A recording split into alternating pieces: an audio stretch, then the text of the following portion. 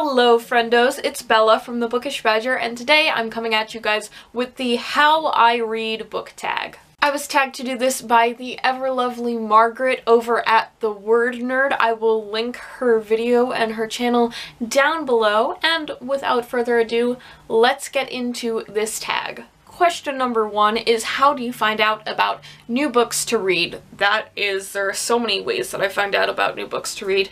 There is Goodreads, different lists and recommendations on Goodreads, what I see my other friends reading on Goodreads. There are, of course, books that I read or that I skim dedicated entirely to telling you about how great other books are, and there are magazines that my mom gets telling her about what great books there are, and then she tells me about those books. My mom is a big source of reading recommendations. There's, of course, BookTube. Oh my gosh, so many reading recommendations from there, just from my friends in general and my family in general. There's TV and news and stuff that I see books I want to read on. There are all sorts of lists. There's like the PBS list. Just everywhere. Everywhere is where I find out about new books to read. Just all the time. It gets overwhelming. Question number 2 is, how did you get into reading? Long story short, it's a mixture of my mom reading to my brother and I when we were younger, and both of my parents just being big readers and always advocates for reading and books, and of course my mom worked at a library and all that.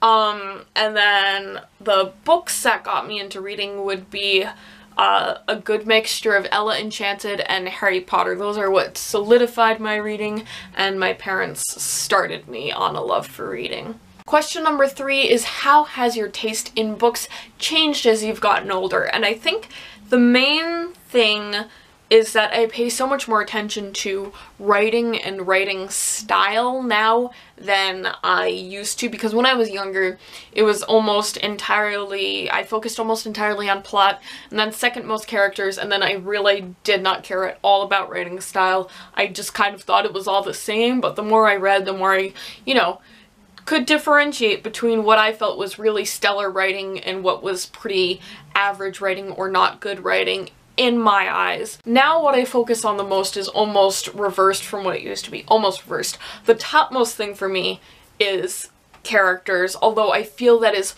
closely linked to writing and writing style. So the second most thing I look for is writing style, and then the last thing I look for is plot, because to me, you can have great characters and an okay plot, and I will still love the book. But if you have a great plot and sort of fallen flat characters, I don't like it. I just don't care about the book at that point, because if you don't have somebody you can root for and somebody you really love as a character, then I don't care how good your plot is. It just doesn't matter to me. Oops. Question number 4 is, how often do you buy books?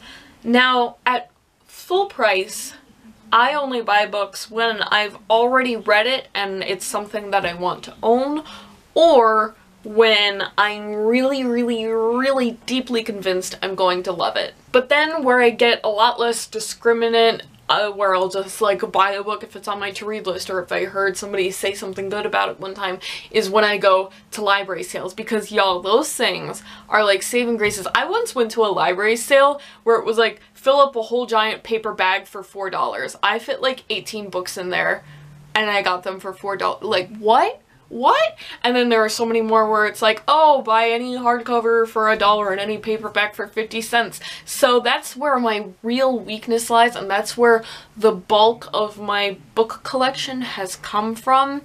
I probably buy more books than I should, because there's probably a few books that I've bought that it's more like, oh, I might read this one day because I heard it was kind of good, I don't know.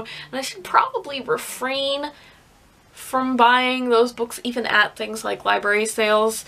But sometimes the sale is just too good, you guys. You know, you feel. Question number 5 is, how did you get into booktubing? So I wanted to create a YouTube channel for a very long time.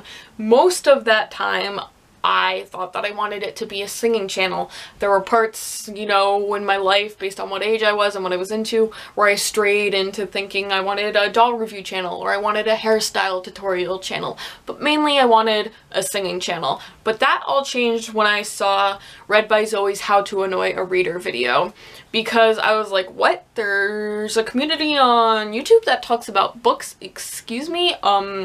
And I was watching more videos and I was like, how do I enter this? I want to be a part of this. This looks like so much fun. Everybody looked so nice just based on like the comments and the content that was being created. I was like, this is apparently the nicest corner to exist on the internet. Okay, wow.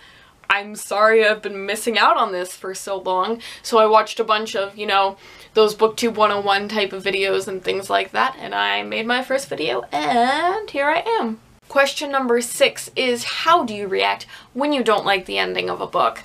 The bulk of it is ranting to my mom about the book. Sometimes I rant to my friends, and sometimes I rant to BookTube. You know, there's been a negative review or two on this channel, but yeah, I'd say the biggest part is usually ranting to my mom, the most common for me. Question number 7 is, how often do you take a sneak peek at the end of a book to see how it ends? Never.